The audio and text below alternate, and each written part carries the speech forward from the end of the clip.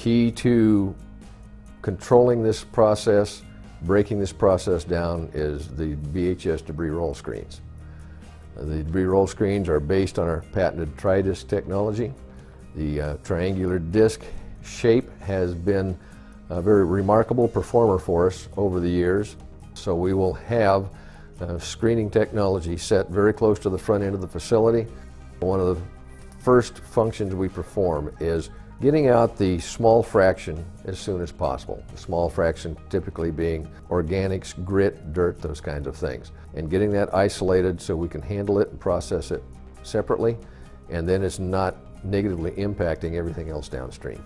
This disc is very scalable and performs very well. The key to the design is it inherently agitates the material.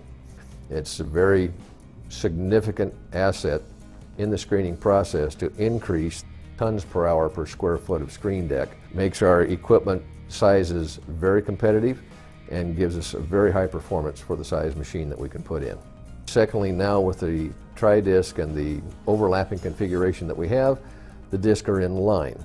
So material can't drop down into the space between the disc and the opposing shaft.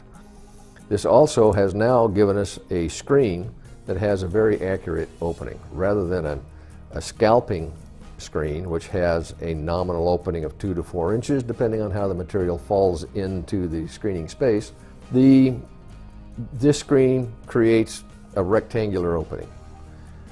It's the same opening throughout, it doesn't change, and now the disc screen has become a sizing device as opposed to just a general scalping device.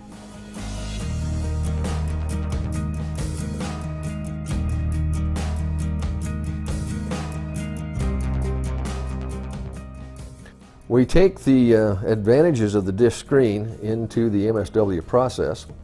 Flat material, we call it 2D material, is being moved up the screen. The 3D materials, typically containers, aluminum cans, those kinds of things, are rolling back down the screen. The next thing that our Tri-Disc does for us is it separates by impact. Because of the Tri-Disc shape, it's actually like a lot of little hammers spinning around in there. And the hammers will strike, say, a flat PET bottle, and we'll pop it up in the air and start it spinning.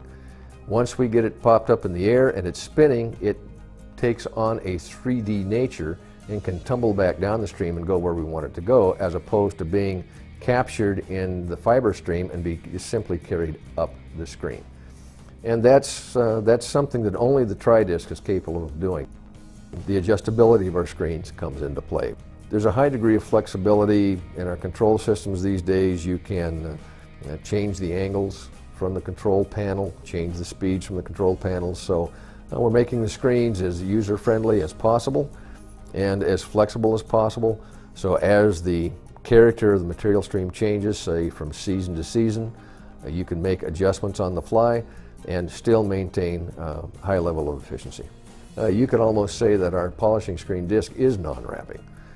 It's that far removed from what the other disc can do and the performance that you see. That has given us the ability to manage this high volume of film plastic that you find in an MSW stream. And without that capability, this process becomes much more difficult, much more complex, and really much more expensive.